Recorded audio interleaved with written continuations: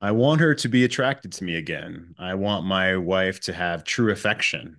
I don't want to negotiate affection because I hear that doesn't work, right? I don't want to just negotiate what she does for me. I want her to naturally be attracted to me. That's our topic here today. Raise her affection in your marriage with masculine polarity. I'm going to speak about this with Cynthia Cruz, of course, here, and I'm Jeff Allen. This is the C Note show where we talk about marriage and relationship and intimacy in long-term relationship because you want to learn how to love and lead. This call is for men in long-term relationship. And many men know that loving is an art. Not only is it a science, which we talk about here, of course, but loving is an art. Loving and being loved is an art. And that's what we unfold here with Cynthia. Cynthia and I teach level 3 relationship, deep conscious intimacy, not just how to be physically attractive or intellectually attractive, but how to grow something deep together that's lasting for the long term. Last time we spoke about I'm afraid to love again and get hurt. So what's next? If you're watching this recording, that was our previous call. So go back and watch that one if you like.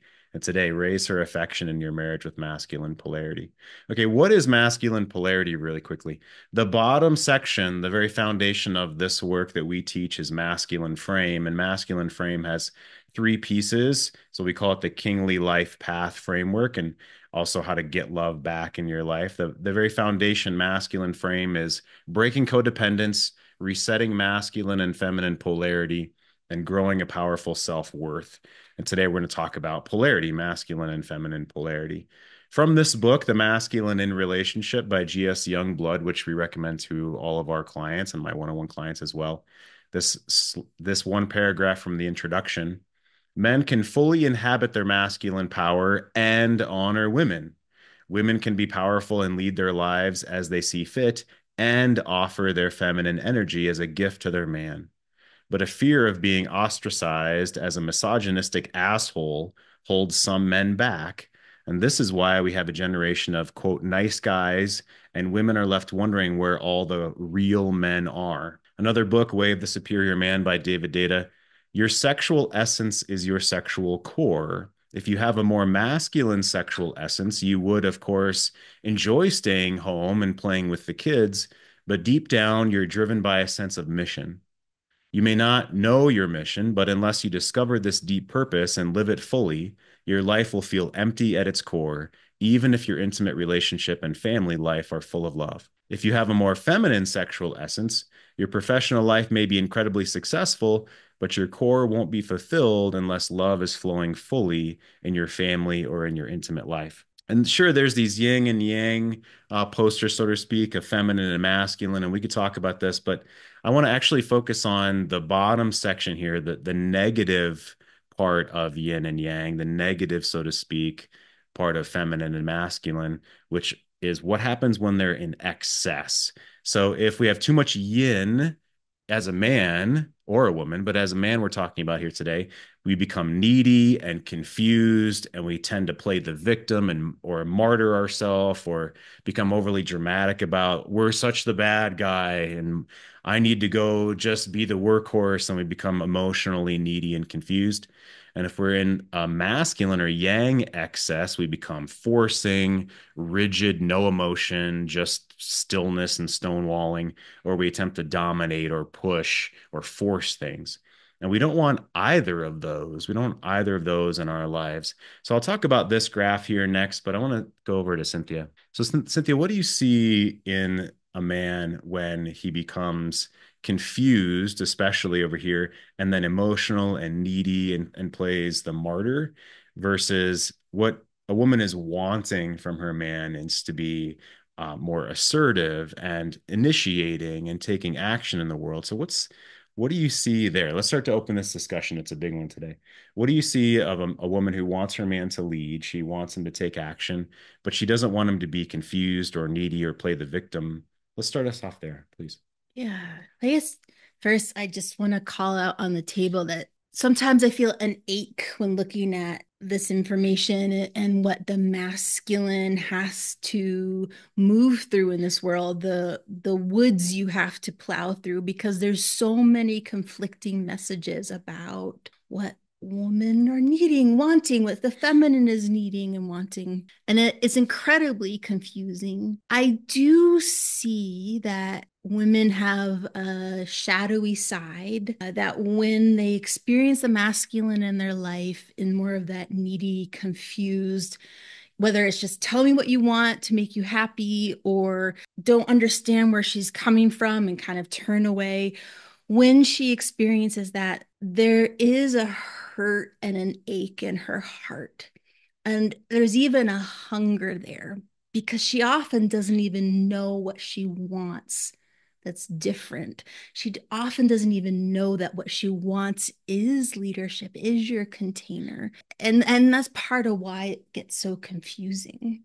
So why might she not know that? Why might she not know that's what she wants? Yeah, I mean, we could talk in the broad picture of approximately this generation of women growing up with very different messages about not being weak, about always being strong. And so they kind of stuff some more of those natural, really powerful, wonderful parts of the feminine down. And then in the confusion, there might be women who have been open to that or think they're opening to that through different parts of their life and then experience something that's like, oh, that's so painful. I guess I can't trust that.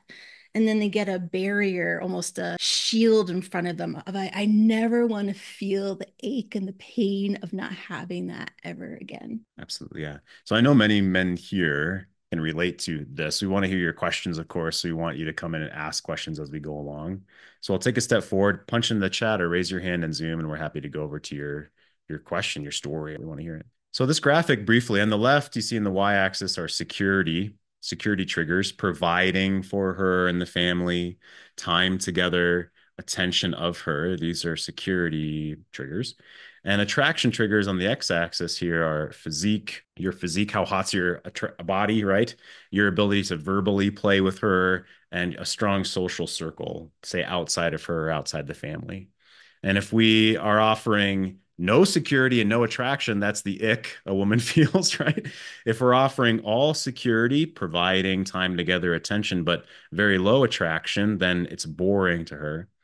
If you're the fun guy, but not offering any security, which most men here are not in that spot, but if you're the fun guy with no security, no time, you're not giving her any time, you're not giving her any relationship attention, you're not providing for her, and it's all attraction, that's a fun guy, but that's not most men here.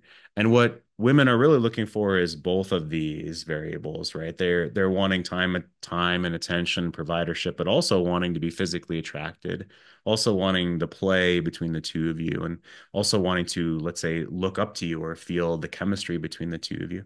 So, Cynthia, most guys ask the questions around these attraction triggers. And for instance, how can she be attracted to me if I don't give her more time? Or if we're not together, how can she be attracted to me more? You know, many women in this spot that are confused, or I love you, but I'm not in love with you, or sex isn't happening. They'll say, just give me more space, just give me more space. And they're actually telling the man to back off these security triggers, back Mm-hmm. off. But the men are always asking that question, well, how can she be more attracted to me if we don't see each other? So Mm-hmm. what's your take initially on these different variables here, security versus attraction? Yeah, I mean, I would have recognized there are energetic patterns in different women that are some are more attached, some are more avoidant. But if we go down to those deeper triggers, there is inherently a way that any of us hold our own value and our own worth when there's like a cultivated time we pull for ourselves versus a choice to spend with the other. And so even if the woman you're with is angry or very avoidant or very sad, if she feels like she just gets to have your masculinity whenever she wants, whenever the emotion stirs her, or even if she's shut down and shut away, it just is there the platter for her to take. there is a survival instinct in her that recognizes maybe she tends to devalue what you're offering because perhaps she feels like there's an abundance, and there is something very human that happens when there is scarcity. It reminds me of like the part of the US history of the gold rush. I mean, how propelled were people to move across the West to get gold? And now it is such a regular thing that it can be tossed in the trash. So let's use that analogy of the gold rush to go, let's go a level deeper. So, what I just showed with this graphic is what we call level one, instinctual desires, some of the more obvious things, let's say, right? But if you as a man don't know how to verbally play, if you don't have a strong social circle, if you're 200 pounds overweight, if you're 100 pounds overweight, that's not a good thing, right? So you want to address these things first. And if you're spending too much time with her, if you're codependent together, we want to fix that too. But in this call, I want to get into the deeper level three with Cynthia right now. So let's say I it's 1885, I think is about when most of the gold rush happened. So let's say it's the late 19th century or 19th century, yeah, late 1800s. And I'm going to go try to find gold because of what it's going to provide for me and the money that it's going to provide. But I, as a man, have a mission for adventure. It's not just about the gold. It's I need to direct my life. I just have a yearning to direct my life. I want to feel on fire. I want to go fight the dragon. I want to go conquer and bring home, the gold, literally in this example. And what is it about that fire or that adventure that's attractive? And I want to get into more of the energetic or the spiritual ideal of polarity. So what is it that draws a woman to a man when he has an adventure in his life? What's that about? Yeah, energetically, I mean, so the opposite of that, just like I would imagine you don't want to experience a woman whose her energy is just pushing against and hardened. Like that's such a turnoff. A woman who experiences a lack of mission in the masculine, or there's nothing that he's really pulling him, it will feel like loose energy, like a limp noodle trying to hold on to, and that doesn't turn her on. Whereas there's something about how you hold yourself, how the masculine holds himself that's so sturdy and powerful. It's almost like she can feel the musculature of you beneath the muscle. She can feel a strong force in you that's compelling, if not something she knows she can lean against. It's something that's real and it doesn't push away if she's trying to touch into it. And let's say from there, I'm a man that's on that adventure. Well, I want a woman who's doing, and men would say, well, what kind of work is the woman doing? If Mm. I'm doing all these attraction things and security things and have adventure and feel inspired, like what the hell is she doing? What's her responsibility? And we talk about moon goddess, for instance. I want a woman to want to, let's say, worship me sexually. I want her Mm. to see the God that's flowing through me. I want her to respect me. I want her to look up to me. And what's a woman's practice? What's a woman's responsibility there, for instance, as the moon goddess in his life, or what other metaphor you might use? Let's go there. Mm. Yeah, so level one, I want to say it is really hard to speak out. Oh, a woman will feel the energy in you be limp because I'm very aware of how we as women can get hard and pushed out and not be in a devotional space. I think part of women's work is devoting energy that allows the yearning inside of her. And so she will always be yearning for you there, and there's a devotion in that isn't with criticism or blame. And I think where a lot of women get stuck is they hear devotion, they hear worship, and it instantly means to them that they are disempowered and that they're being told what to do and they don't have a voice. And if we talk about level three, it's really that's their power. Because I would imagine you might share with me, you've experienced the devotional love, the yearning of the feminine, whether it is a woman you're with or a woman you've experienced, and how powerful that is, how igniting that is, how much that brings to the masculine. And so many women, 99.9% of women, don't know that and have never experienced actually giving that in a way that felt incredibly powerful. So I'm going to pause here. I'd like you to unmute yourself and come in.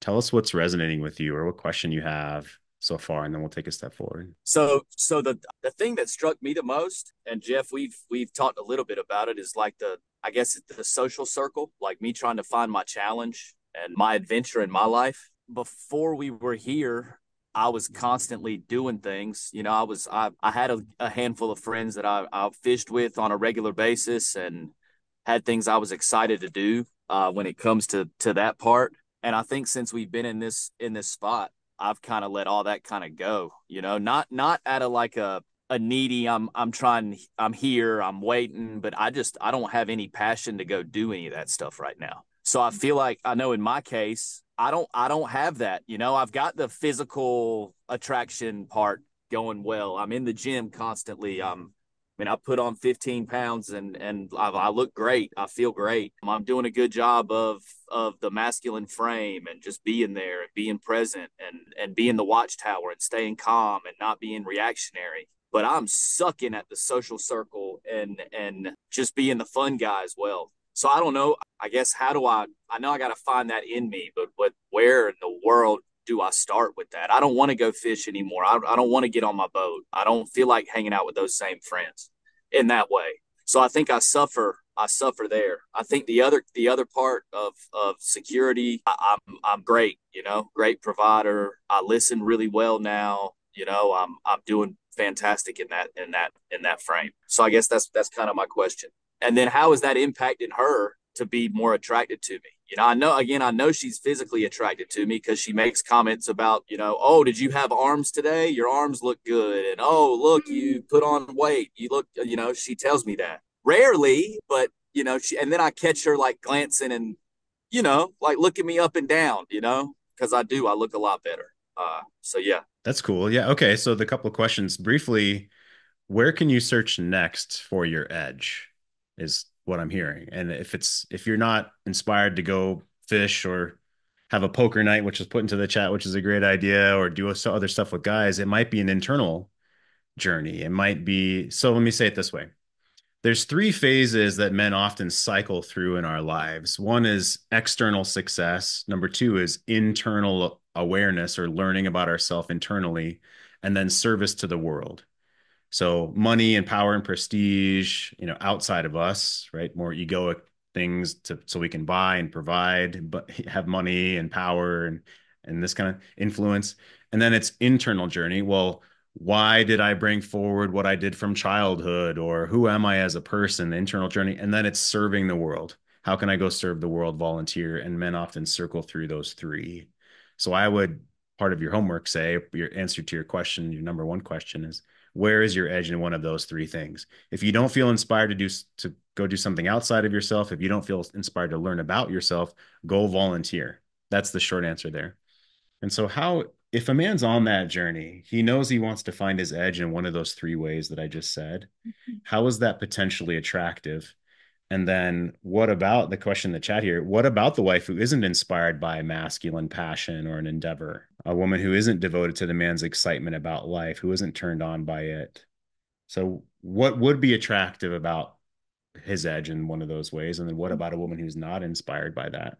Mm, yeah, I guess the first about the edge, one thing that hit me as you were talking is there's a lot of doing that sometimes I experience the masculine can be in this do the sport, do the thing, and it's just it's not just it's an outward action, and sometimes women will feel that outward action that's not connected to the inside, as they won't feel the mission or purpose or the deeper pull of that. And so when I experience edge in the masculine, there's the I'm doing the outside things, but it's also because of the internal connections, work, personal challenge, edge it puts in my heart and in my guts. And for her that kind of sparks in her brain that, oh, this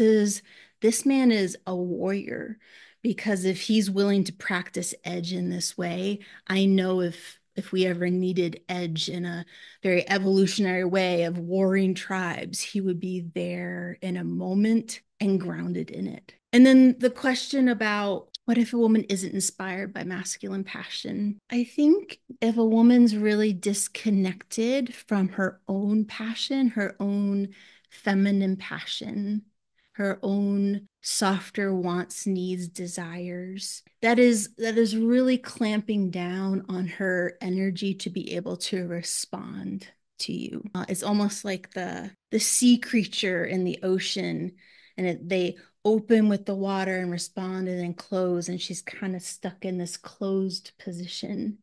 And so her way forward is to also touch into a little bit of herself, because with her own blinders on, she can't respond to the gift that's being given to her. And what might motivate her to desire to touch in with her own self? Why not just stay closed? That can be really tough, because sometimes staying closed feels a lot safer. It feels like a conservation of energy. It feels like a way to protect herself. And on the triangle, we saw the framework where masculine frame is there. Part of the masculine frame is adding words into the space that help the feminine kind of find her way in the dark. So it might be adding in the word desire. It might be adding in the words like deepest need.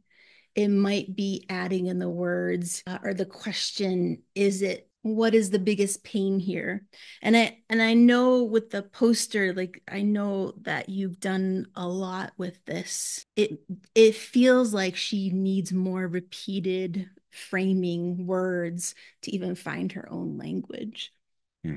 To find her own language. Yeah, because that's how women grow and change. They often don't give themselves permission to be something unless they're reflected back to themselves, unless they hear the similar story in another woman who offers her compassion, or even the masculine in her life offers some new and different words for her to think about her current experience. Do you want to come in and say more, or you have a question from there? I don't think it's a question as much as it is a statement, which is to say that what I've learned is you can't give to others what you can't already give to yourself. So Mm. if you have a difficult time loving yourself, you're going to have a really difficult time loving others. If you feel like you're passionless in your own life, it's going to be difficult for you to, it's going to be difficult for you to celebrate the passion that others are sharing with you. Yeah. Or maybe what they're just enjoying themselves that they wish you would join in on. And so I probably sound like a broken record to you guys by now because I've said this so many times, but I think that my situation is rooted a lot in, frankly, in my wife's dissatisfaction with her own life. And that's not to say that I'm perfect. Of course, I'm not. I still got a lot of challenges in front of me, but I've done a lot more work than she has, so I feel like, I've come a long way in that regard, and I think it shows in how I show up for myself and how I show up for her and how I show up for my kids and even friends of mine. And I just think that she's still having a really difficult time defining much of anything for herself. And I feel powerless because as much as I've tried to help her, encourage her, inspire her, not just with what I do and what actions I'm taking for myself, which I hope would reflect on her, but to try and pinpoint what I believe to be her biggest challenges and say, hey, I'm here for you, and leave myself open for her. And I failed. I've failed at that. Now, whether that's my fault or whether that's her not meeting me halfway, I don't know. But, I feel really stuck and frustrated, not with her, but probably for her Sure. because of all this. But of course, my dilemma is that the truth is it affects my marriage. It affects my relationship with her and it affects my ability to relate to her. And after, years of that, we get to a conversation which I kind of dread, which is, do I want to be in a relationship with someone who won't commit themselves to finding a way to becoming better, right? Yeah. And that's, man, that's tough. It's like, I don't know. I don't know what to do with that. Not to say that I'm there, but if it ever came to that, it would be the most difficult decision of my life, I think. Right. Yeah, that makes a lot of sense. So if I may, I try to be as practical as possible. And what I'm hearing is that you're in this third stage of invite.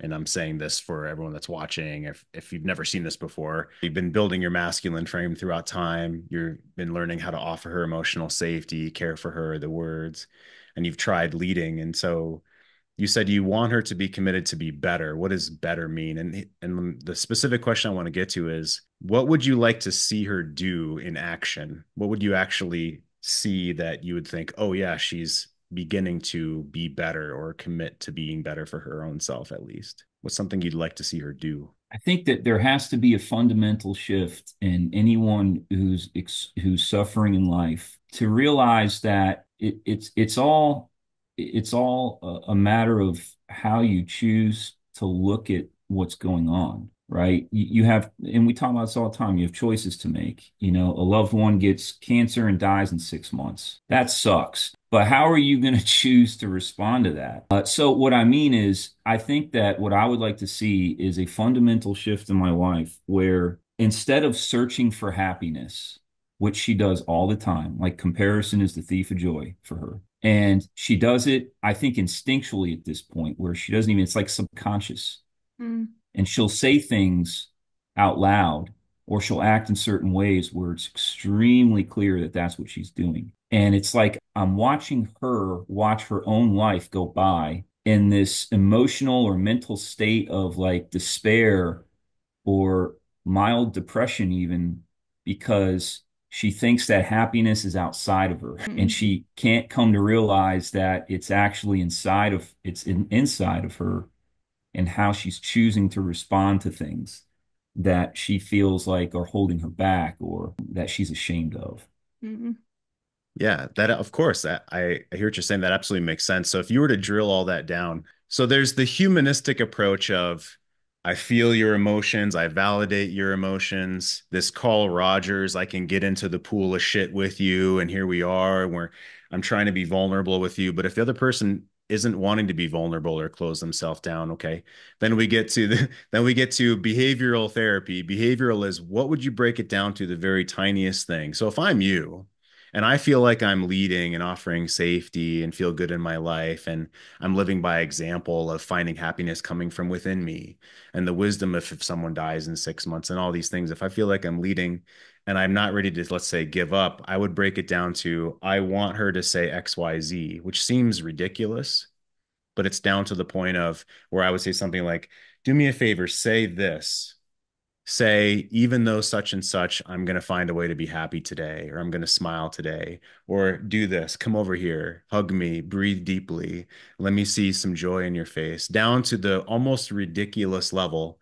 And when I say that to most guys, they usually say, well, I don't want to have to do that, Jeff. I don't want to have to train her in that kind of way. That seems ridiculous. She's an adult. She needs to come to this own realization of her own self.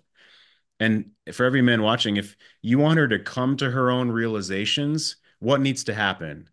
More suffering. I think we all know that the only way we come to our own realizations is through suffering. And so if you're not willing to back off and allow her, so to speak, to suffer more, what's the other option? The other option is to tell her what you see to the most basic level is actually going to be on the right path of growth and positivity.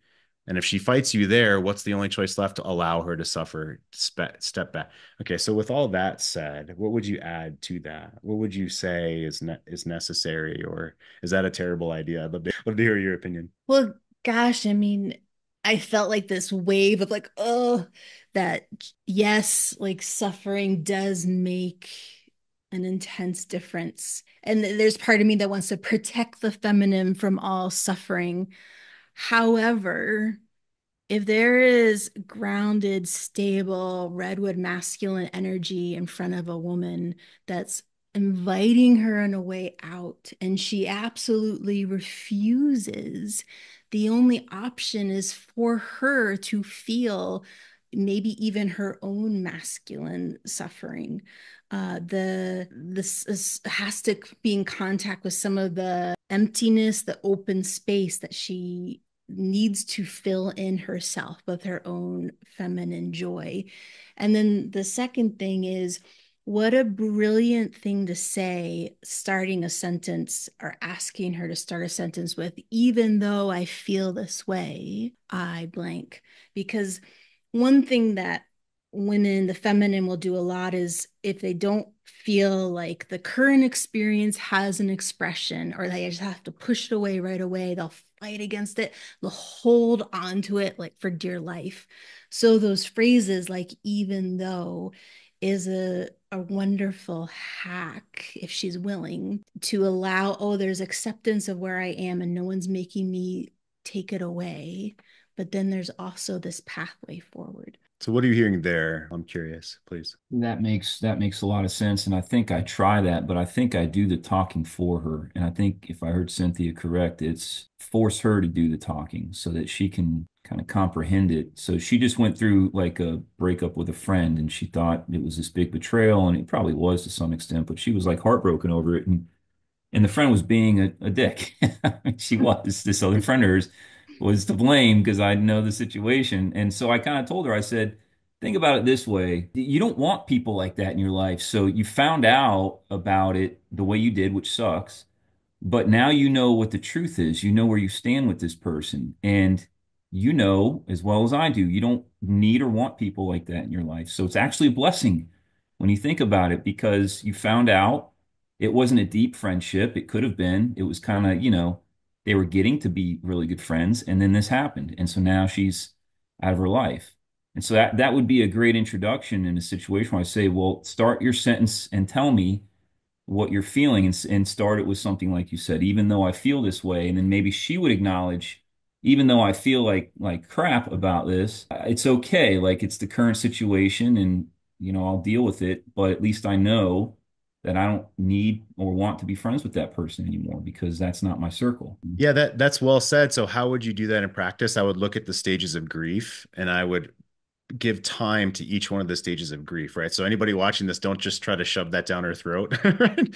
So it's all the other things first, but yeah, where you are, the advanced space where you are offering her acceptance and emotional openness and time over days and weeks, and look at those stages of grief, then you might get to the point of, okay, what are some words to help my woman move on? Or what do I want her to, what do I want her to join me in, the kind of life, the kind of values that we espouse, right? Positivity and moving forward and connection and openness.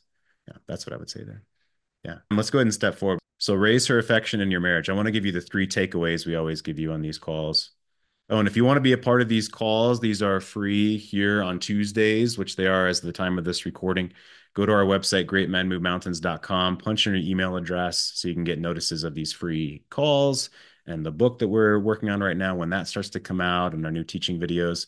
And we've got other resources on our website, greatmenmovemountains.com. Okay, number 1. Now I'm going back to baseline. How do I grow masculinity? How do I grow the polarity in the relationship? And number 1 is you must be practiced and continuing to practice present moment acceptance.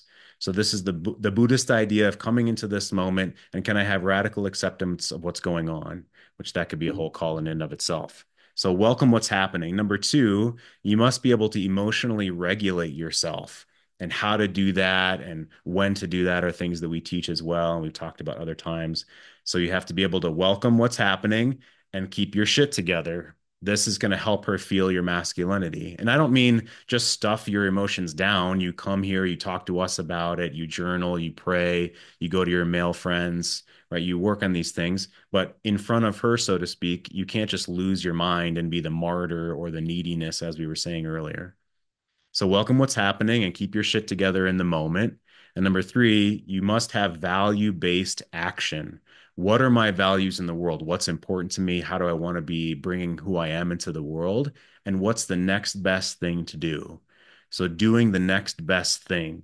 These are the 3 pieces. If you don't know how to do these, email me, reach out to us, post in the forum, ask questions on the next call, right? So welcome what's happening, be able to emotionally regulate and keep your shit together in the moment, usually by talking less. Okay. and then doing the next best thing for yourself based on your values in the world. And Thich Nhat Hanh, he passed away in 2022. He was 95 years old. This Vietnamese Buddhist monk. He's a peace advocate, one of my favorite authors in that genre as well. Says it's not impermanence that makes us suffer.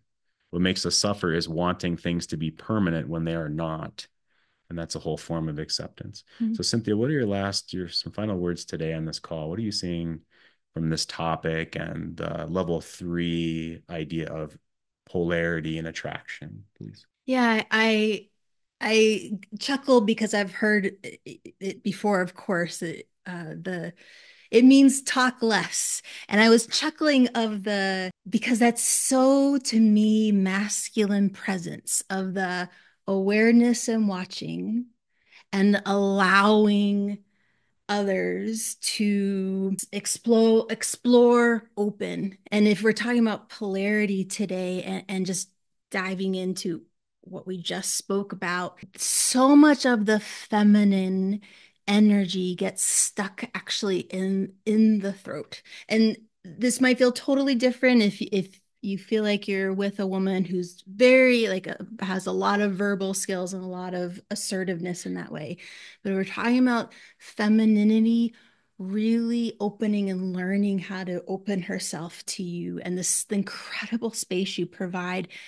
It is an encouragement of her speaking more, of moving that energy out of her. And when she feels your present moment acceptance with that, your emotional self-regulation, and doing the next best thing, it is the safety net that can open her in that way. So we should talk about that next time. Is what do you mean by energy stuck in the throat and moving of energy and the different archetypes of women, right? Some are more fiery and some are more closed down.